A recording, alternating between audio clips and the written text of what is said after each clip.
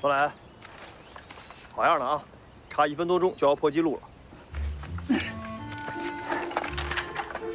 我会继续努力的。肖先生，你也行啊，终于突破自己最好记录了，跑得不错。肖春生同志，达标是达标了，但是照着段磊还差一截呢。报告叶排长，再给我点时间，我一定超过他。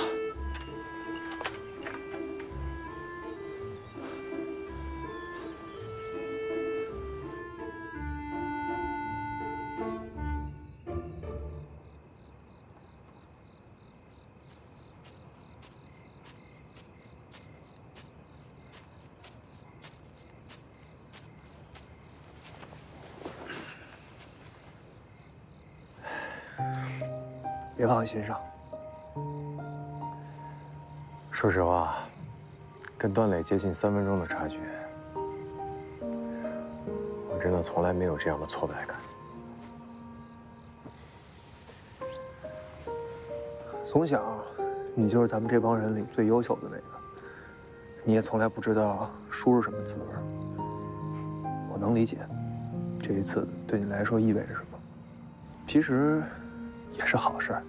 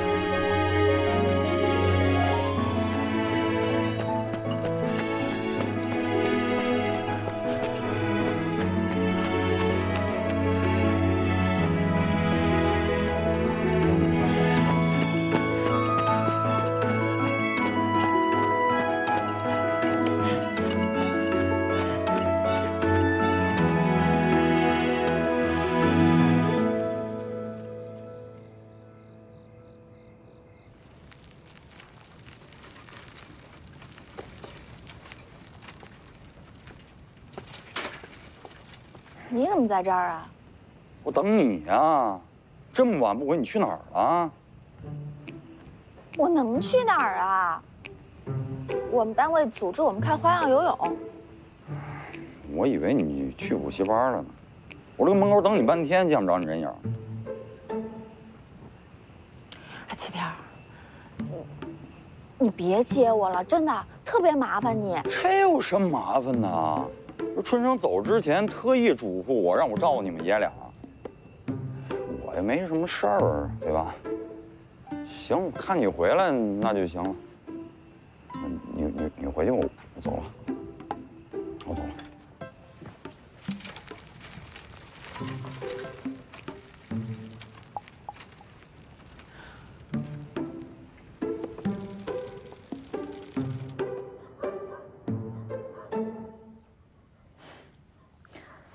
回来啦，傻样儿，都是你的人了，还这么眼巴巴的。快过来吧，啊，等你一晚上了，你不回来呀，我也睡不着。快来，快点啊！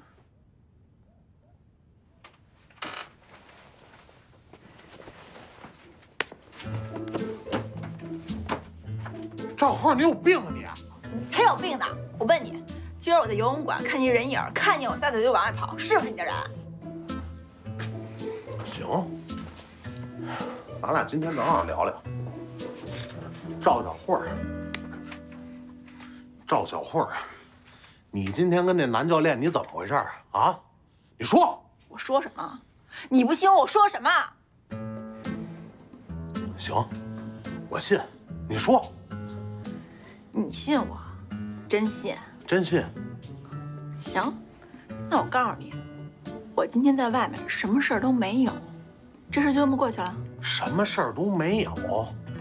什么事儿都没有？那男教练就摸你啊？啊，这叫什么都没有啊？你给我解释解释。黑子，结婚前那档子事儿，你还没长记性是吗？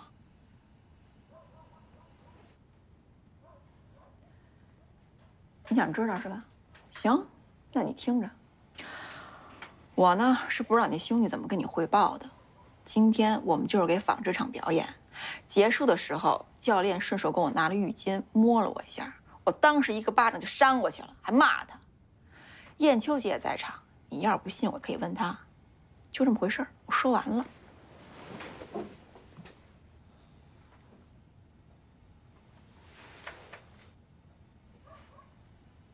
我信。黑子，你要是见天儿跟防贼一样的防着我，你觉得咱俩这日子过得还有什么意思吗？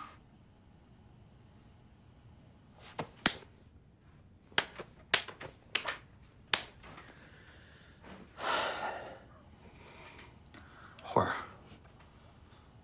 我错了，我就是不敢想你离开我，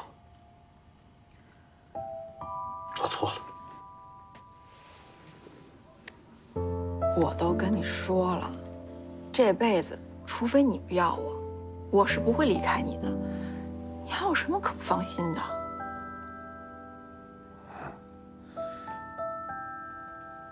不担心了。黑子，你想什么就告诉我。这两口子过日子，那心里边不能总别扭着，你明白吗？明白。那可说好了，这是最后一次了。行，上来吧。你等会儿。干嘛？你睡里头去。你睡外头，我看不见你。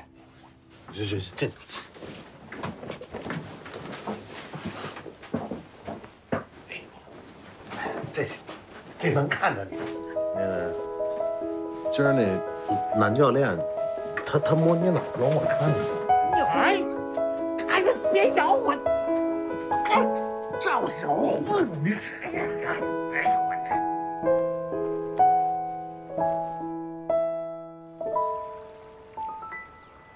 24床术后出现肺动脉高压半轻度偏多3件半反流，昨晚监测心率在100左右。26床昨晚情况良好，下床去了2次厕所，活动后无明显胸闷气急，今早体温正常，两肺呼吸音清晰，心率70次，氯气未及杂音。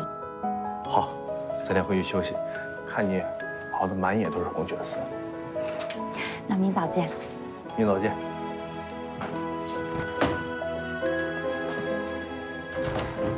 走了，明天见。明天见，小梅。哎，小梅，下班了？明天见。哎，小梅下班了。再见。明天见。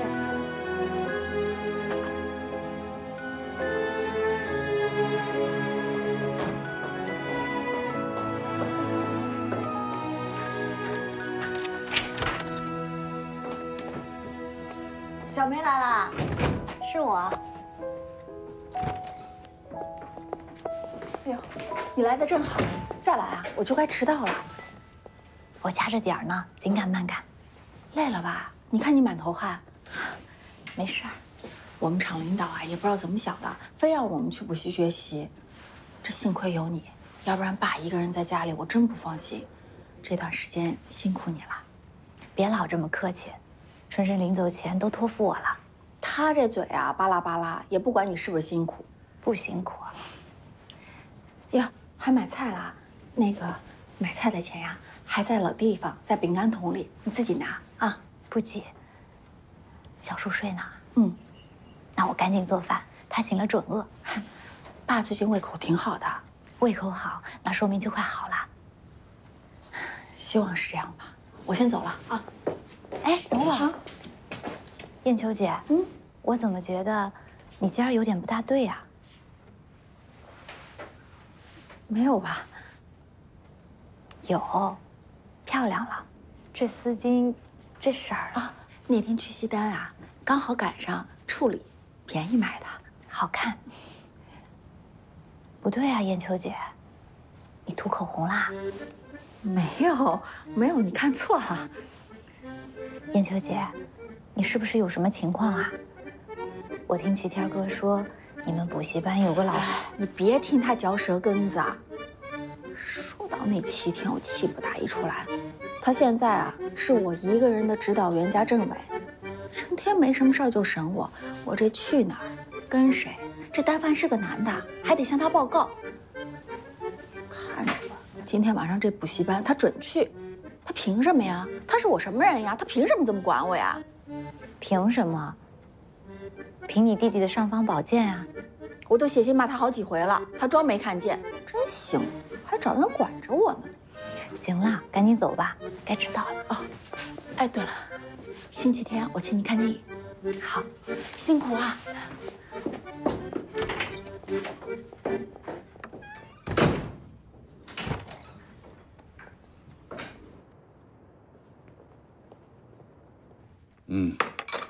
肖叔，您的胃口越来越好，能吃饭，这病就快好了。你做的菜好吃，比燕秋做的还强。那是您吃腻了燕秋姐做的，也好，我们俩换着，也算有花样。哎，辛苦你了。不辛苦，肖叔您别跟我客气，您先歇会儿，我把碗洗了。小贺，回屋歇着吧，等会儿叶三伯回来让他洗。哦。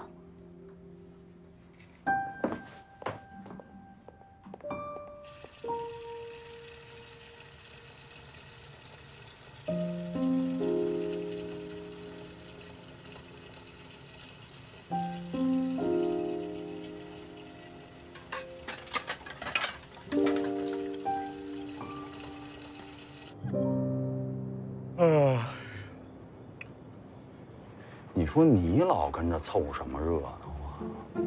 这大半夜的，你不跟小霍在被窝里头待着？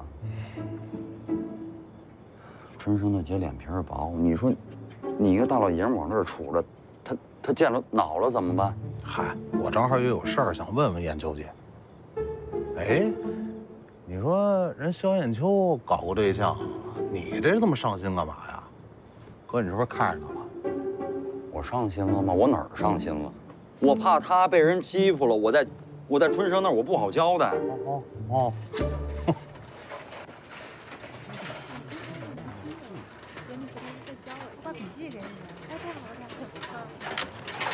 这门课程啊，就得多多操作。你们俩在学习当中有什么问题的话，也可以随时来问我。天也不早了，你们俩注意安全，路上小心点。花儿再见。再见。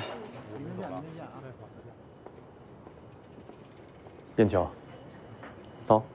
哎，走，来了。你爸是不是病了？他那个啊都是老毛病了，经常把我认错，一直以为我是他们炊事班的小陈。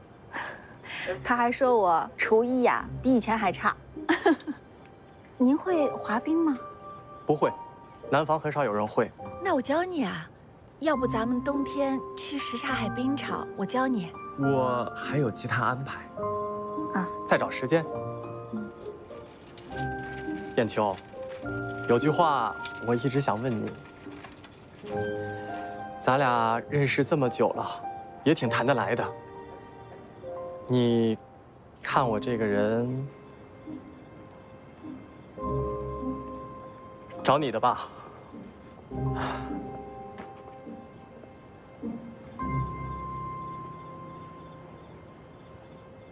之前我就注意了，之前咱俩出去，他也一直跟在后面。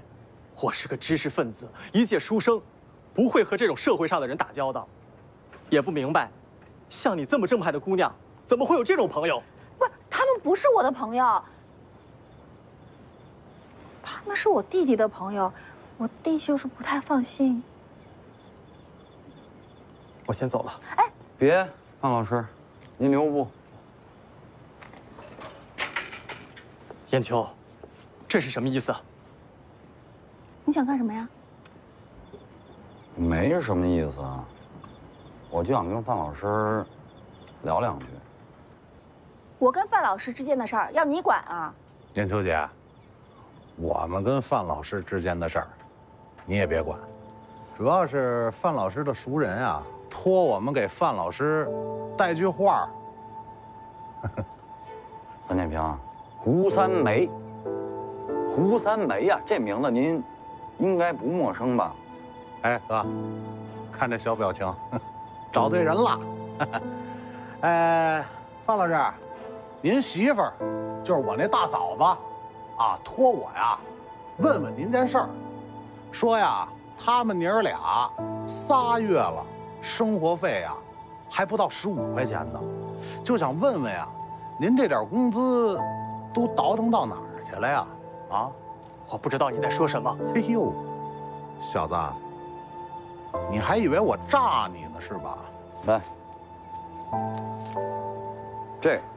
这是北京到南昌的往返火车票，那南昌到抚州的汽车票，还不明白啊？我派人去你们家里头串了个门儿，哎，甭紧张，我是以学校的名义去的，你也不用害怕，我没敢说什么坏话，我就怕你媳妇儿啊想不开，再喝点农药什么的，你说这算谁的啊？范老师，他们说的是真的吗？燕秋，这是污蔑，他们说什么我不知道。燕秋姐，你可千万别被这小白脸给骗了，这是有家的主，有老婆，还有孩子，孩子今年刚3岁。燕秋，我是真心对你的。你不只对他一个是真心的。星期天上午，刚院的女大学生，对吧？下午海淀小学的音乐老师。哎呦，这整个一当代陈世美呀！这个范建平，我不管你肚子里头装了多少坏水，今儿我都一并给你倒干净了。你这大专眼看着就要毕业了，你想留在北京，最好是留校，对吧？可是名额有限，怎么办？想突击找个北京姑娘把这婚事定了，那顺理成章，组织上就可以考虑了。你是插队的时候在知青点结的婚，对吧？当时档案没有落过去，一上学一耽搁，这档案就留在北京了，等于说你档案里压根儿就没有你结婚这事儿。你知道这叫什么吗？这叫重婚。已经不是道德败坏的问题了，它已经上升到法律层面了。按道理啊，我应该把你扭送到公安机关去，最次也得是到你们学校里跟你们校领导反映反映。大哥，都是我的错，求求你了，千万别告诉学校。眼看着就要毕业分配了，这个时候出这种事儿，不但我这几年的寒窗苦读就白费了，我这辈子就完了。大哥，求求你们了，大人不计小人过，你放了我吧，以后我再也不敢了。燕圈，哎，燕秋姐，我跟你打听个事儿呗，你改天再问他，今儿没空。燕秋姐，我听小慧说上星期您看她游泳比赛去了，你看没看见她跟那男教练？不是，我就想知道她跟那男教练到底有没有事儿啊？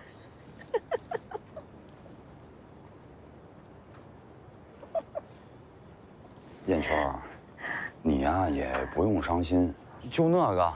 你大可不必，你回头肯定能找着好的。如果我说他跟教练有事儿，你怎么办？黑子，到底是他离不开你呢，还是你离不开他？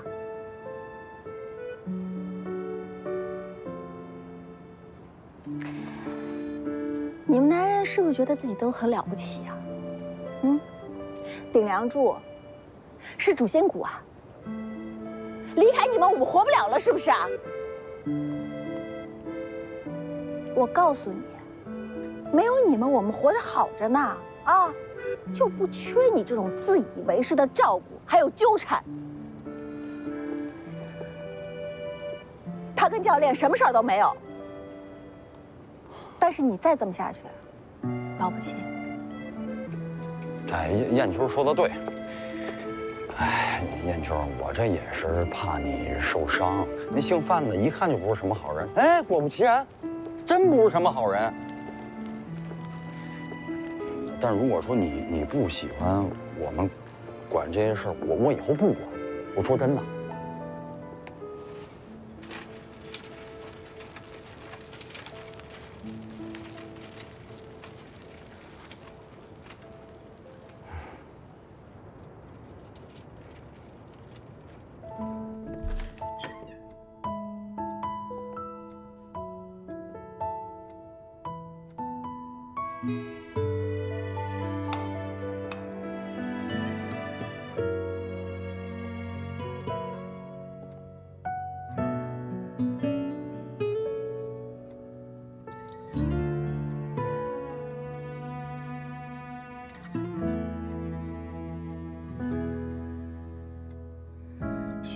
飘落在这一夜，还没看清梦中的脸，寻到星空下的海边，捡起被飘落的书签。这个世界上总要有一些人为别人考虑，但是我希望你以后多为你自己考虑一些。我希望你可以好好学习，结交一些真正志同道合的朋友。我觉得吧，你跟他们是一类人，我觉得你应该跟他们一起，你属于他们那个世界，你应该跟他们站在一起，拥有一段轰轰烈烈的青春。所有的孤独，陪你度过以后长长的路，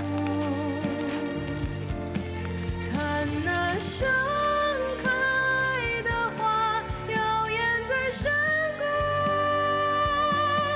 还在沸腾着初见的温度，守望的勇气抵挡所有的孤独。哎，我跟你说，前2天我在学校碰到小梅了，她最近真是挺辛苦的，又要工作，又要来旁听学习，准备高考。来咱们大学旁听啊？能听得懂吗？你可别小看了小梅啊，她从小就对医学感兴趣，读了不少书，理解力比一般大学生都强。前些天她听了林教授的课，说林教授讲得特别好，还在那儿一直感慨，咱国家的医学真是被国外落下了一大截儿。我说可不是嘛，我们系的老师啊，最近也在牵头做国外文学作品系列翻译工作，这才知道，原来国外文学作品早就突破现实主义枷锁，发展到超现实主义、意识流、荒诞主义阶段。我们最近还系统整理了一些民国以来的翻译作品，这才知道，原来我们国家有这么多厉害的翻译者。哎，对了，晚上我就不跟你去图书馆了，小梅约了我去参加文学小组分享会，等结束以后，她还要帮林教授去分析一篇解剖学的理论文献，到时候我也过去帮忙。我跟你说话呢，听到没有啊？你说这小梅也不是林教授的正经学生，那么上心干嘛呀？高考可没几个月了，我倒是觉得小梅应该把时间和精力放到这些数理化的基础学科上才对。你怎么知道人家没在基础学科上花心思啊？真正准备高考的人是不会浪费时间去当免费劳动力的，这叫什么呀？这叫不务正业。哎，我说陈红娟，你有什么不顺冲着我来，别阴阳怪气的啊！不是，怎么？嘿，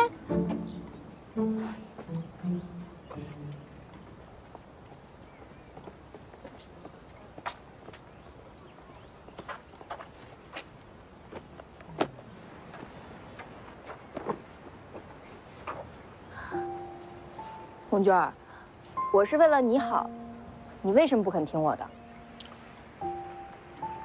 我不是不能听你的，你说吧，我哪回没听你的？但是你得跟我说清楚了呀，我为什么不能竞选这学生会主席啊？选学生会主席要演讲，当上学生会主席更要演讲。你这有时候说话磕磕巴巴的，一上台就紧张，成吗你？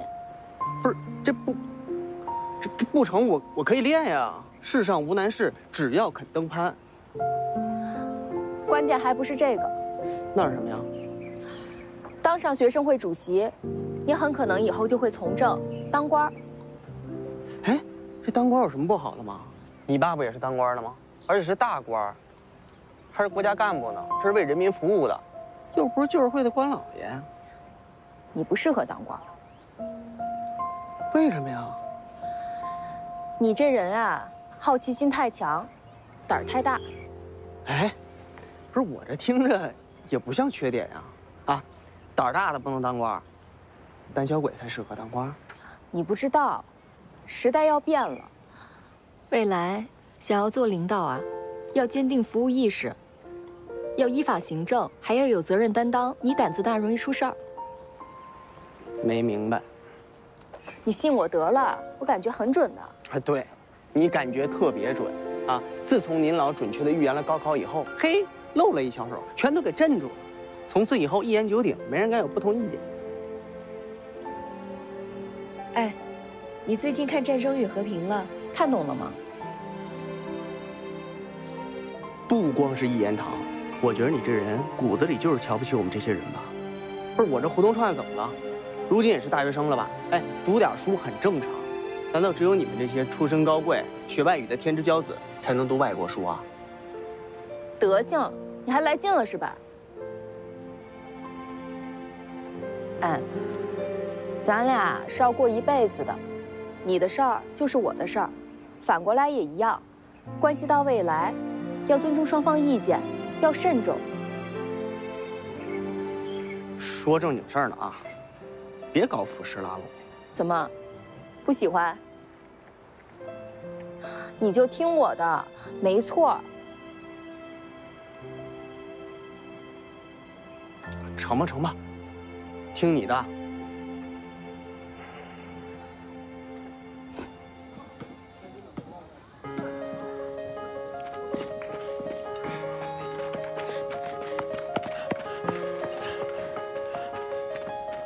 太便宜了，这么多。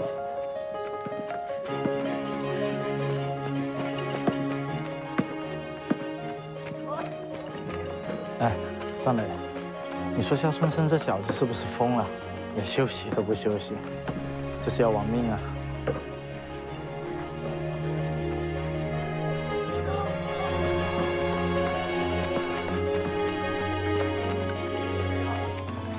这小子有股子狠劲儿，成。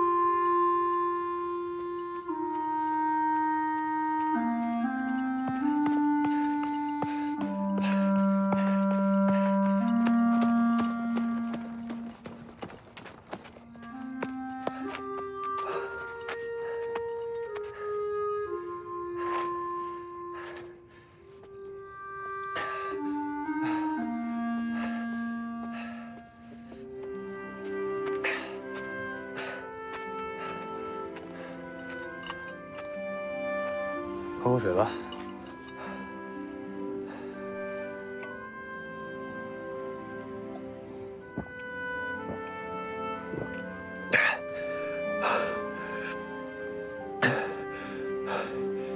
夏啊，不客气。我挺佩服你这股不服输的劲儿的。刚来的时候，就知道你们是北京兵。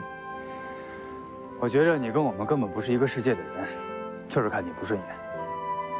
看来是我有偏见了。没事儿，反正又不止你一个人这么想，很多人看我们北京兵，都戴着有色眼镜。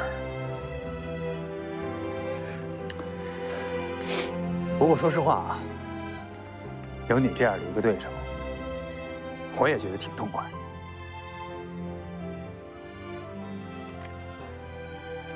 说句不要脸的话啊，我以前在大院里混，我肖春生从来没输过。你是第一个让我栽跟头的人。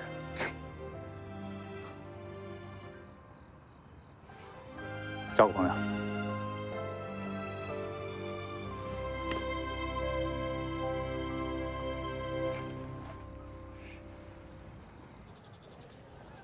半夜12点，叶国华那坏小子，还有我们那赵班长又突然搞袭击。幸亏有你以前给我的底子，我一进新兵连就没睡实着过，时刻都准备着被突袭。其他人就没有我这份警惕性，有睡太死没起来的，也有背囊没打好，叮叮当当撒一路的。哎呀，真是一代不如一代啊！我们当时不过儿媳妇儿，我儿子都比他们强，比这个写信的小子也强。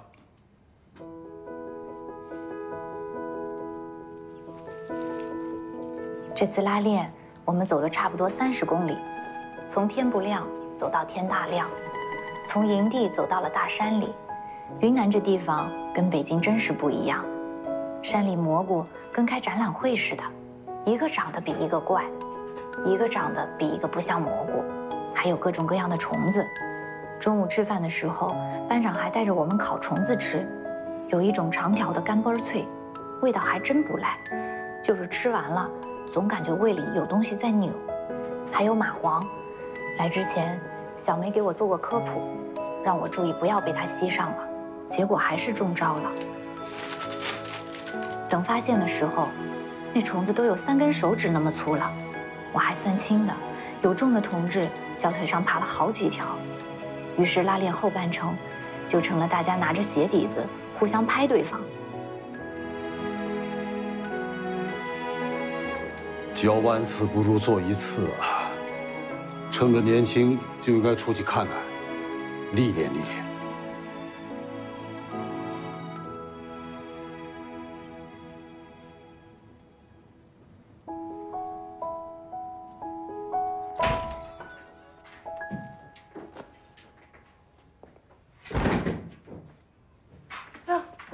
小梅，是你呀？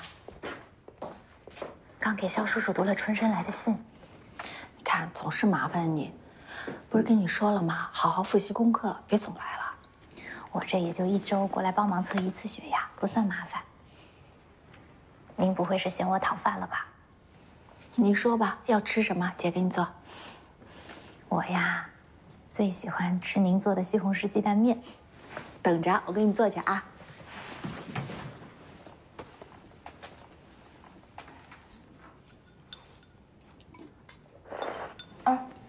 你复习的怎么样？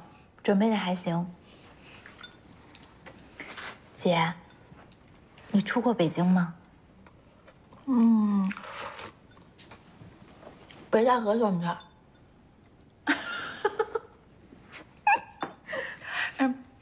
怎么想起问这个了？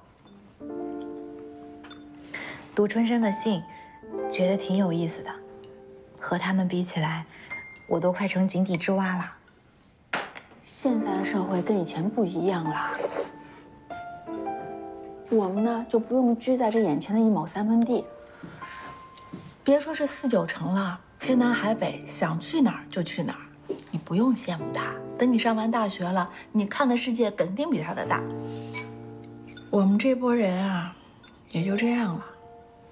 不过你们还有机会，有更大的世界等着你们呢。只要咱们有这个心，什么时候都能往外走。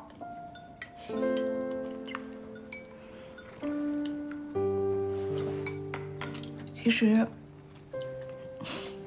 姐挺羡慕你们的。你们年轻，有的是机会。我那会儿除了当女工，也没别的路可走。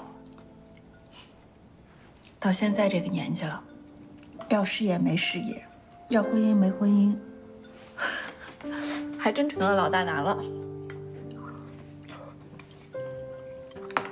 和叶夏老师谈的不顺利。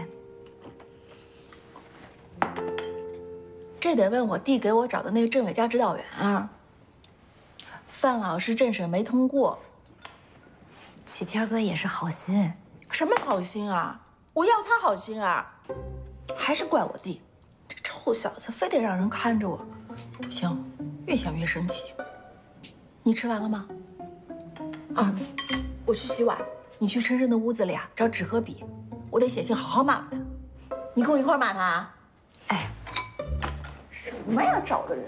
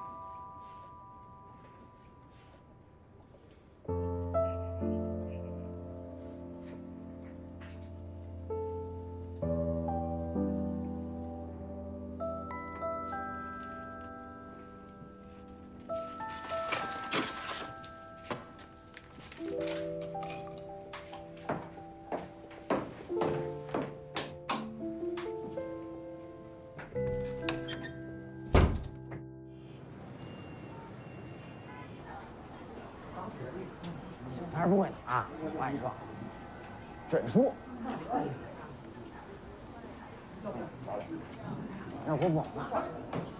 哎，老板，找什么活去啊？筛沙子，抹洋灰。咱们哥几个就能代劳啊！好啊，10个小时，中午不管饭。得，又这破活。不是我们本身就挣不了几毛钱，您还不管饭？哎，兄弟们，散了，咱们歇着等大活，不好找。哎，接着玩吧。老板，咱走着。好啊，走。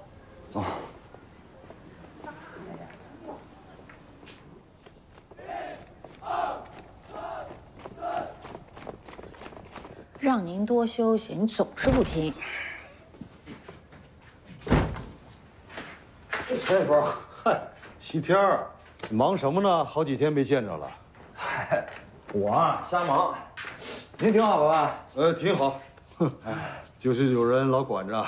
你来了，正好我可以清闲会儿。啊，您还嫌我烦着您啦？你以为呢？我回屋歇会儿。哎呀。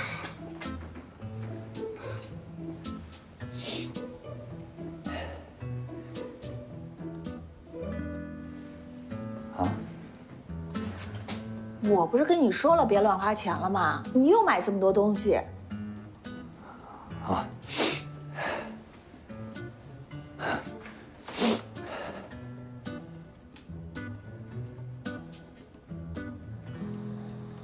经过新兵连3个月的集训，你们每个人都已经达到了中国军人的基本标准。同志们，新兵连的生活就快要结束了，很快，你们就要奔赴到不同的野战部队了。连部决定，给大家放2天假，让你们好好休息休息。谢谢排长。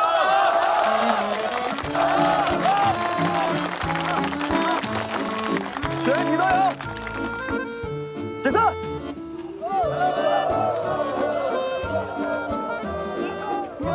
师长，快去见红玲吧，都多长时间没见了？行，我这就去。